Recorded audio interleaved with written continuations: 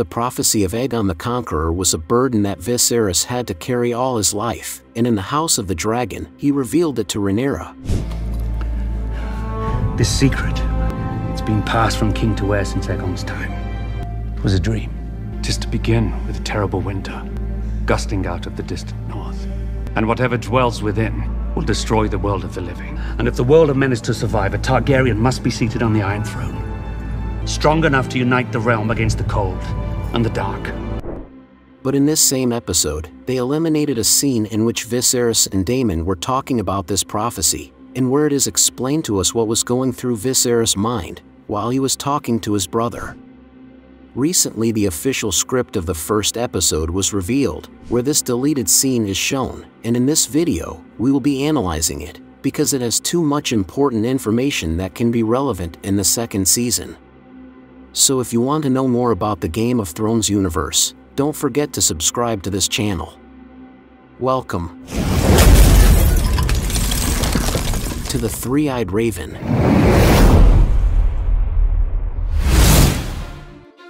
Before we start with this video, if you want to participate in our new raffle where we will be giving away an official shirt of this channel, the Three-Eyed Raven, it's easy to participate. You just have to subscribe to our channel, like this video, and comment what has been the most important event for you in the universe of Game of Thrones. The winner will be announced on July 21st. This scene occurs after the death of Aemma Arryn and her son Balon, the heir for a day. The script reads as follows. King Viserys stands in an empty throne room, his only company the 4 giant statues representing the former Targaryen kings. Viserys toys absently with the Valyrian steel dagger he wears on his belt. The hilt is made of dragon bone. Footfalls click-clack on the stone, echoing through the cavernous room. Viserys is so lost in contemplation that he doesn't seem to hear their approach. Daemon, Viserys' brother, enters. Brother. Prince Daemon's arrival finally pulls the king's attention. Daemon throws his arms around his brother. The men hold the embrace for a long beat. There is real love here. But Viserys winces, his hidden wound hurting him. The king quickly withdraws from his brother, who notes this. How are you? Viserys looks 100 years old. All the life and passion that Viserys once had now seems to have been taken from him along with Aemma and Balon. He does not answer Daemon directly. Do you believe the gods have a design? No. I don't think they give a wet shit about us. As Targaryen, we're thought to be closer to gods than to men. That we were preserved from the doom for some higher purpose. Daemon searches Viserys, frustrated by his indirectness. We got lucky. There's no shame in it. It wasn't luck. It was a girl's dreams. Daenerys saw what was to come and saved us from it. That made for a good story. But Daenerys' dreams didn't make us kings. Aegon's dragons did, on the field of fire. There were 1,000 dragons in old Valyria. So what put House Targaryen on the Iron Throne? Dragons? Or dreams? Aegon was no dreamer. He was a conqueror. With a great sword of Valyrian steel and the most fearsome dragon that ever lived. Aegon wrote his own history. The truth was something else. Daemon laughs, chiding at the portentousness of the claim. Recovering, he inquires. And what was that? Viserys takes a long pause. He looks at Daemon, considering whether to tell him some secret truth. But he says nothing in the end. The Targaryen history is written in fire and blood, Viserys. Though some of us might wish to forget that, we cannot deny our nature. Viserys sighs, let down by where this is going. He looks up at the statue of King Jaehaerys where it looms over them. King Jaehaerys moved us beyond that. With 5 decades of peace and progress, and then the vote at the Great Council. And now I am meant, somehow, to do even better. Better? I have nothing but respect for Grandsire and all he accomplished, but Harrenhal was a farce. Daemon indicates the Iron Throne, where it is slashed in both light and shadow.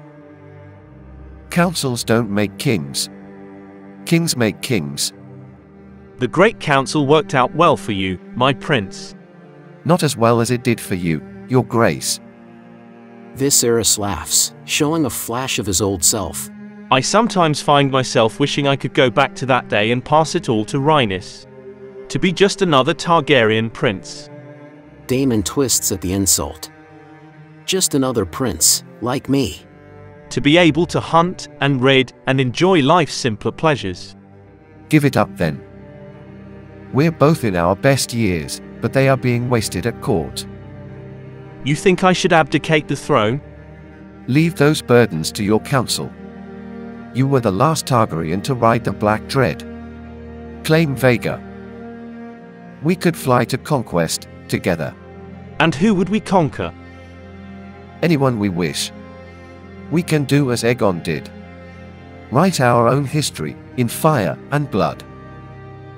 When Viserys looks into his brother's soul, he sees unbridled ambition. The king sighs, his voice softening.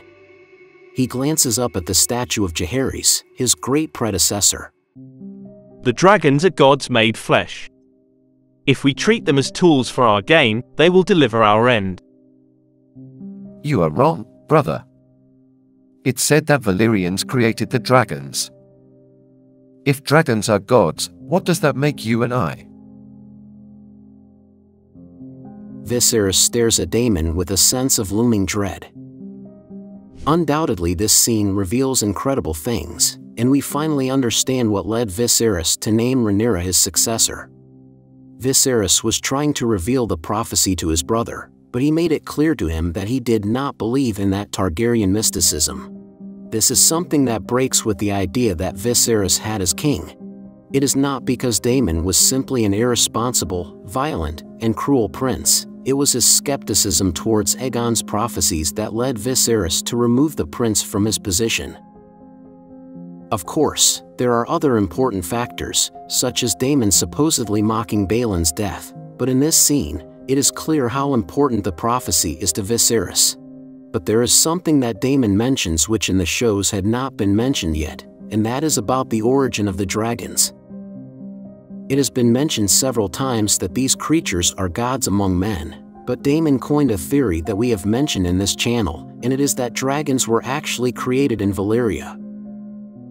This is a hypothesis that proposes the dragons were wingless creatures, but thanks to the magical rituals of the Valyrians, they created not only the dragons but also the magical connection with the creatures. For Daemon, dragons are tools and always have been. They are the result of an experiment of his family. And if dragons are gods to Daemon, the Targaryens are much more. For Viserys, this is obviously a distortion of the Targaryen history, and he sees the dragons as a sign from the gods and the prophecies. This fight between skepticism and belief is what divides Daemon and Viserys. Although both brothers loved each other, it was these differences in beliefs that ended up driving them apart. We now have a clear understanding of why, when Rhaenyra told Daemon about the prophecy, Daemon became so upset. Viserys shared it with me when he named me heir. My brother was a slave to his omens and portents. Anything to make his feckless reign appear to have purpose. Dreams didn't make us kings. Dragons did.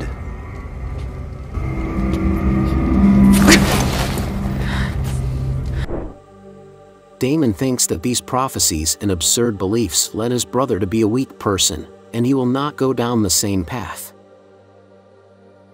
Now, the fact that this scene was eliminated could have two reasons.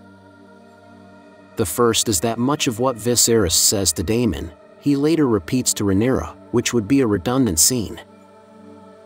But it could still be used in a flashback scene. Although this is not often used in this universe, it's not something we could rule out. Of course, if this scene was ever filmed. But it would be interesting to see Daemon in this second season, delving into the theme around the creation of the dragons and the Valyrian rituals. But tell me, what are your thoughts on this deleted scene? Do you think it will be revealed in the future? And if you liked this content, I invite you to become a member of this channel. Each contributor will see their name at the end of all videos.